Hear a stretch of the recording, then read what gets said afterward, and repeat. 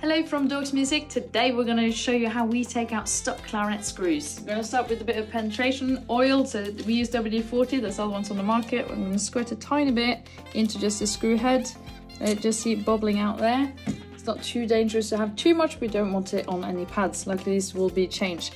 Then I need a bit of heat. I'm using my blowtorch here and I'm making sure that I'm using a quite soft flame. I'm gently wafting over the head of the pillar. It's important that we don't warm it too much here or else we can damage the wood. Just wanted to follow the heat in and dislodge a bit of corrosion in the thread.